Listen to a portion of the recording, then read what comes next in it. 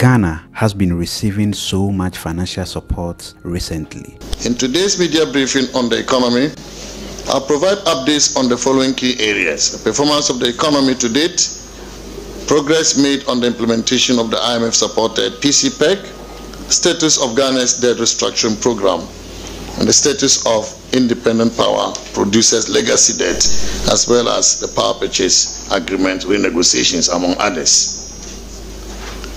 Let me summarize some of the remarkable achievements we've witnessed in recent times. Generally, the macroeconomic environment continues to remain stable as government continues to implement the IMF-supported program. Growth, as we've heard from the previous two distinguished speakers, is proving to be more resilient and robust than initially programmed. And the economy continues to show strong signs of recovery, particularly in Q1 of 2024. The results was remarkable.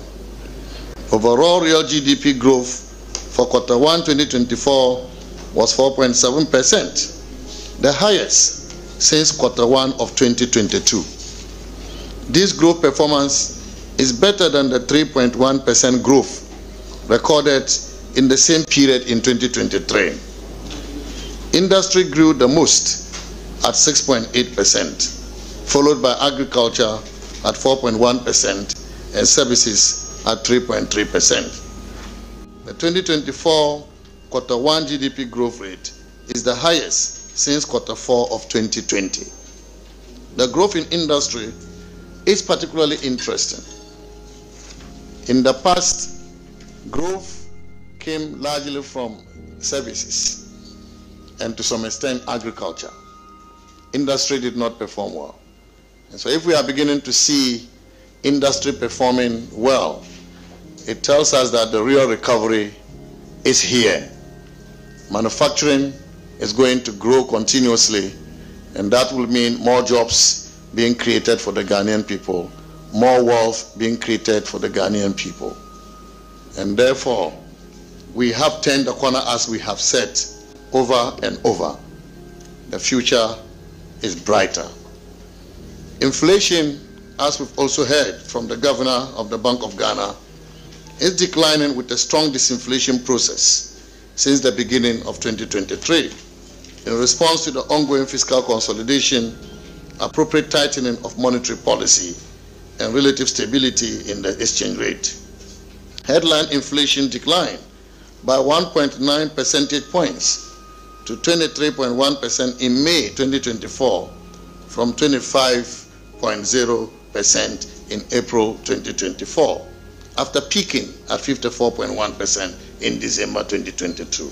But the country is still struggling with the ongoing economic challenges, and the cost of living is set to rise again. Starting today, Ghanaians will face increased costs for essential commodities and utilities, and that is going to affect households, businesses, and industries across the nation.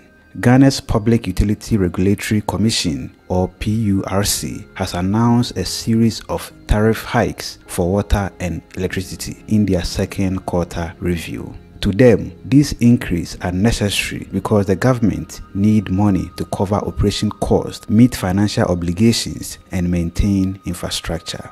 And here are the breakdowns, and we are starting with electricity. For lifeline consumers using 30 kilowatts per hour, will see a 3.45 increment. Residential consumers using more than 30 kilowatts per hour and non-residential users will see a 5.84% increment. Industrial consumers will also witness a 4.92% increment. With water tariffs, all consumers categories will see a 5.16% increment. For households and businesses, these increases mean higher utility bills starting from July 1st through September 2024. Let's break it down again what this means for the average Ghanaian. Let's take a typical Ghanaian household consuming 100 kilowatt hour of electricity per month. Before the hike, they paid approximately 180 Ghana cedis. With the new tariffs, their bill will rise to about 190 Ghana cedis. For water, a household consuming 10 cubic meters per month will see their bills increase from 70 Ghana cedis to 74 Ghana cedis. While these increases may seem small individually, they add up to everything in the country, especially for low-income families who are already struggling with high cost of living. The construction sector is also feeling the pinch. Cement prices have been on the rise, with a bag of cement going from 95 Ghana cedis in May to over 108 Ghana cedis in July, depending on the brand and location. Cement market leaders in Ghana like Gasem, Jata Cement, and Diamond Cement attribute this to increased transportation, electricity, and raw material costs. The government is pushing for regulations to cap the unreasonable pricing of cement, but this has been met with resistance from manufacturers who claim there hasn't been enough consultation. Now, away from that, 5 cement manufacturers boycotted a scheduled meeting with Trade and Industry Minister Katie Hammond on Monday to discuss a proposed legislative instrument aimed at regulating cement prices. The companies Dangote, Supersem, Gasem, Diamond Cement and Simav declined the meeting, expressing a preference for closed-door discussions. This development occurred amid strong opposition from manufacturers against the proposed legislation to control cement prices. I'm clear in my mind. I've done enough consultation. I'm clear in my mind. I've given them enough opportunity to put on the table what the ideas are for us to sanitize the system. It seems to be that it is their way or no other way. I think your expression is their way or the highway. I don't intend to accept any such attitude. So here we are. God willing, tomorrow I will make the effort officially to lay my LI, and this LI is seeking to regulate the pricing of cement in the country. I think it is atrocious to have a situation where every blessed minute there is increase in the prices of cement.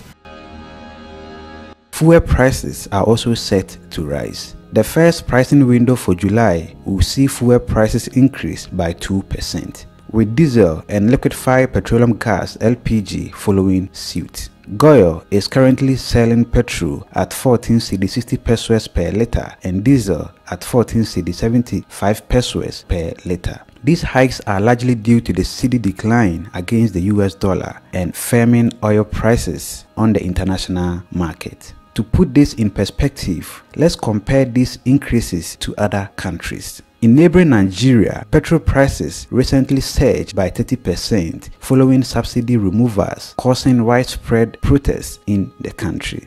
In Kenya, electricity prices rose by 5% earlier this year due to similar economic pressures. While Ghana's increases are relatively moderate, they still pose significant challenges for many Ghanaians who are already dealing with high cost of living. So, in order not to see a repeat of Kenya's protests in Ghana, the government should be mindful of these tariff hikes, because these price hikes are surely going to affect the average Ghanaian's quality of life. And that is all for today's video. So subscribe to stay informed and stay prepared. This is AS1 News, bringing you the latest business updates and stories that matters to you.